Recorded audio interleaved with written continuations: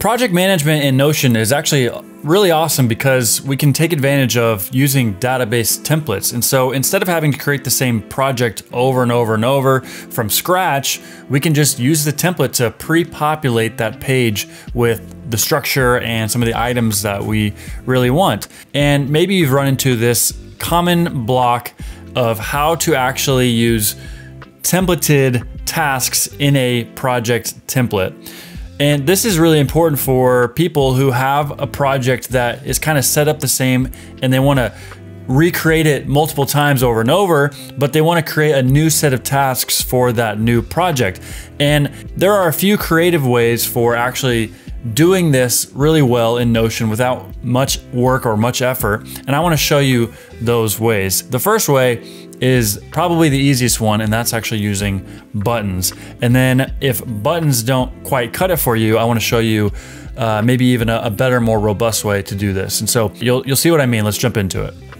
So I'm looking at a fake company dedicated to going to the moon, and we will jump into the project manager and let's create a new project. Actually, if you're familiar with perspectives, this might be some new stuff, but I'm not going to get into it in this video. I'm playing around with some new ways of building. But let's make a new project. So I just made a new project, and this is a very simple template. I mean, it's just, you know, the info and then the tasks. And this is kind of the common setup right here with the tasks where the filter is set to that new project. And so if this one is, you know, develop lander, you'll see that that filter actually changed. So I'm not going to show you this in too much detail, but just as a refresher, you can see that I'm now in the template in Lunar Projects, and this filter is set to new project, which is the template. So if I do something like this, you'll see that that updates. But as soon as I make a new project with that template, that filter will update. Here's the problem. You cannot pre-fill this with tasks that you want to then be created net new when you create this project template. So if I did a new task, you know, task A, and we go back, well, now it's not even showing up, but that task A is now showing up as a task. Now, when I create a new project, it's just, I think they did this to kind of stop you from accidentally doing this, thinking that this works, because a lot of people get tripped up on this. It used to actually show up here. It doesn't show up anymore. But all that's to say that this task does not relate to the template or a project anymore.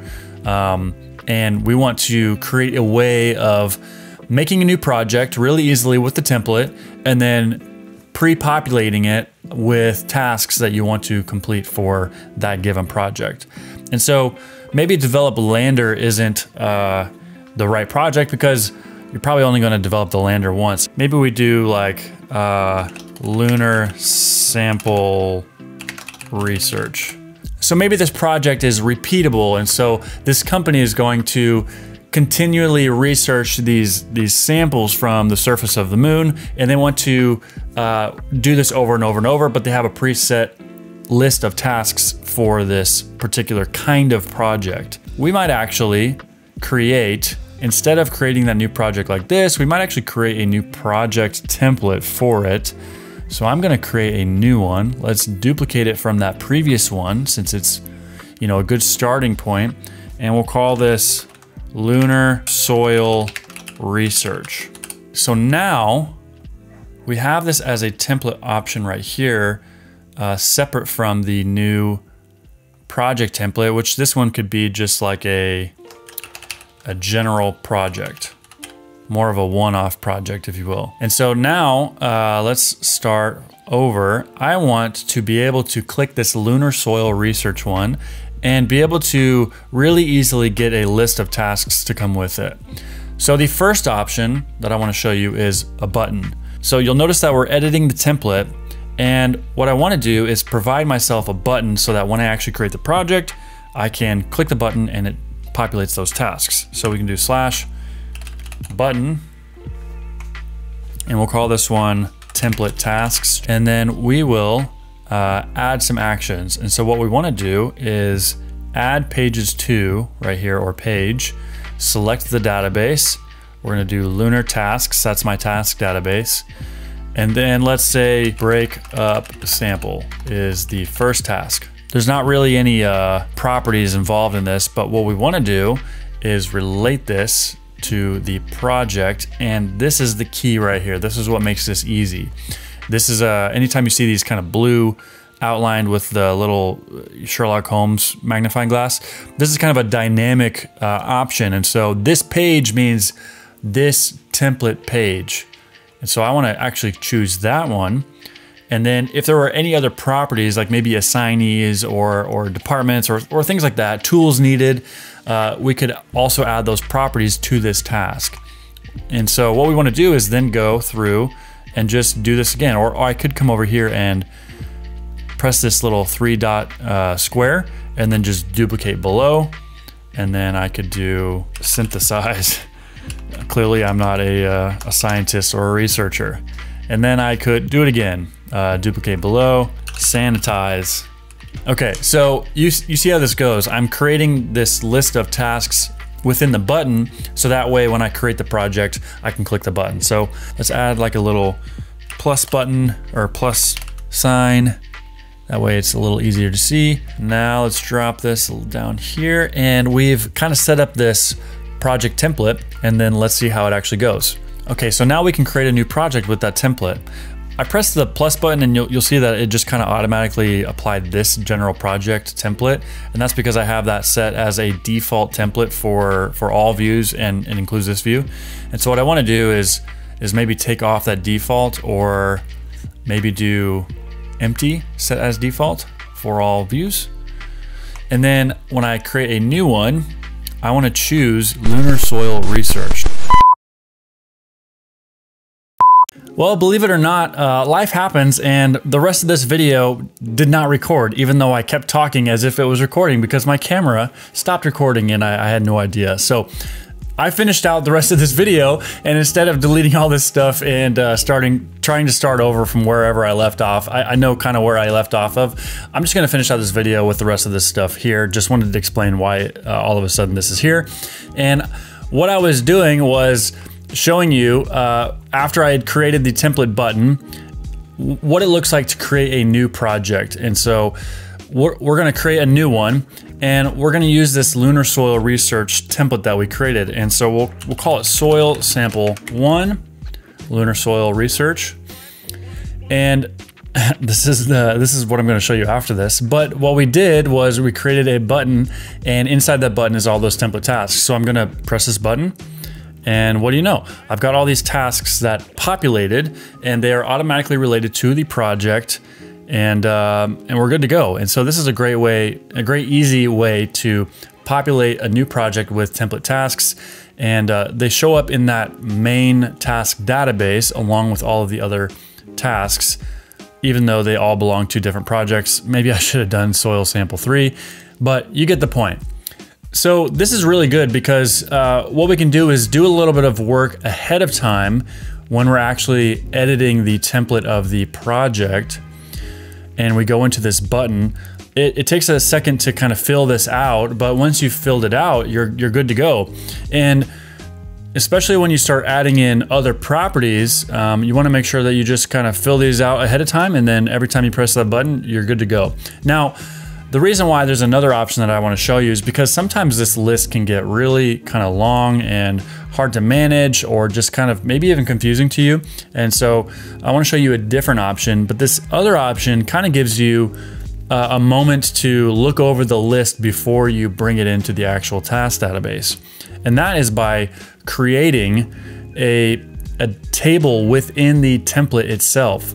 So when we're looking at this lunar soil research template, this task database is a linked view, so the database doesn't actually live here. So every time we create a new project, it's not creating a new task database, it's just bringing in a view of the actual task database.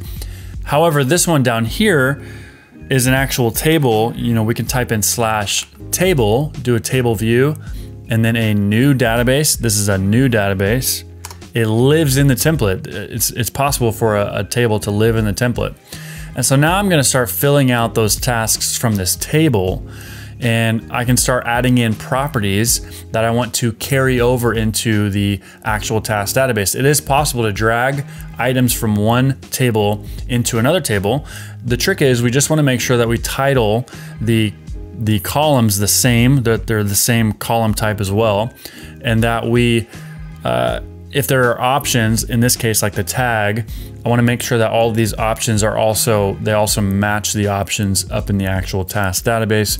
Make sure they're all spelled the same. The color does not matter, but we just want to make sure that when we drag this one into the task database, that it's going to understand and be able to apply those options and things when you drag them over. Actually, I want to maybe even clean this up a little bit. Let's add a toggle and do template tasks and drag this in here. And that way, once we're done with it, we're not just, you know, left to deal with this kind of blank table at the bottom of our project. Of course, you can delete it and you can delete the toggle as well, but just a way of kind of minimizing that noise. And let's do one more. Let's call this one soil sample 3. This one, instead of pressing the button, we're going to take that table that we made, and we're going to drag all of these into the task database up here. So an easy way to do this is you can drag and do this, but you can also hover over this square right here and just click it, and that means select all, and then hover over one of the menus on one of the tasks. It doesn't matter which one, just hold it, and then we drag it up into that task database. And you can see that because of the filter, which is project is soil sample 3, it applied the project to those tasks when I dragged it in. These ones were not related to the project, but because I dragged it into that one with the filter, it understands to apply that relation so that it fits that filter criteria. And then even some of the options that I had included were carried over into this one because I had them created and matched. And so now what you have is the ability to look over the template tasks and maybe even modify them. Maybe there's like assignees that you want to assign, or dates that you want to kind of modify depending on the project. You can do all of that before you drag it into the actual task database. And so this is a little bit more of a robust option. Not to say that buttons can't do this, but they can kind of feel like a lot. That list gets really long. And so this is a very familiar way to kind of build out your template task list using a table within the template. And that way you can just drag and drop those in there as part of the process of creating a new project. And that should do it. That is template tasks for template projects. That's a mouthful, but it's all about giving you the tool to do the workflow that you need. And until Notion gives us a more native way of doing this, it's great that we have these kind of little workarounds and tweaks for being able to create those template tasks with, you know, a click or two. It's not automatic, but it literally just takes one or two clicks and you're good to go. And so I think this is a great alternative or great compromise to get you going on your projects and your template tasks. And you know, leave a comment. Let me know what you think. If you have another way of doing this, I'm all for hearing new ideas, and any questions, definitely leave them in the comments and I'll be sure to get back to you. You know all the good stuff. Press the like button and you know, do that.